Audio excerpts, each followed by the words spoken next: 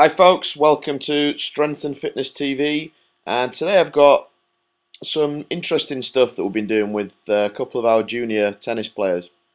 So what you're going to see is Katie Morton and Emily Morton, who are sisters, and they're two of my, to be honest, longest serving athletes. I started training Katie when she was 8 and I think Emily when she was 10, and now they are 12 and 14 or 13 and 15, one or the other.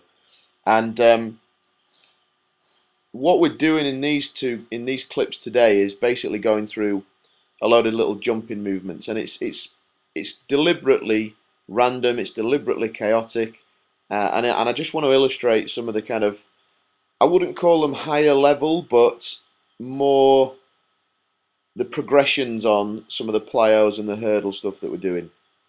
So this is kind of a little bit more end range stuff, and you're going to see, you know, some stuff that's not perfect, that's not lovely, but it's underpinned by being able to jump and land well. It's underpinned by being able to do good squats, do good lunges, have good reactivity and stiffness. And that's pretty much it. I just want you to have a watch of it and let me know what you think. Thanks, guys. Okay, so here you've got Katie, and she hops over the 6-inch and she jumps over the other ones. Good work. And Emily, what we've got here is a couple of sisters that are setting up the hurdles for each other, and good. it's the first time that one of these has seen this. So you've got Emily jumping through this for the first time, hopping on the little ones, jumping on the bigger ones, and the whole point is it is chaotic.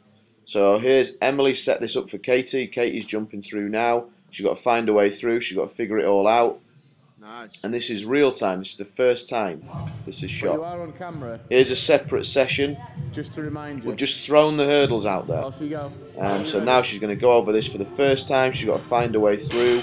She's got to figure this out whilst still being productive with her movement, still being explosive, still being controlled, and then we're just going to do a little bit of a multi-directional reactive hop, and she's got to stick that at the end, and we do that on both legs.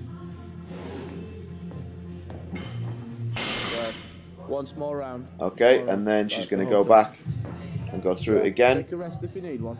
And just to show you, we're just going to go in there, we're going to change up the hurdles now, we're going to change up the patterns, and this is the first time, and Katie's going to have to think about this and adjust and do it on, you know, the spur of the moment, which is what good sporting movement, athletic movement's all about. So she's got to make decisions in this as well as be athletic. Good. And she does it nicely. And then back through this multi-directional circuit with a nice landing at the end.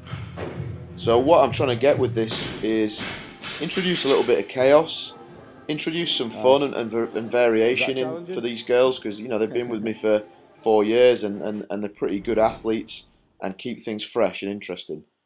So have a go, guys. Let me know what you think.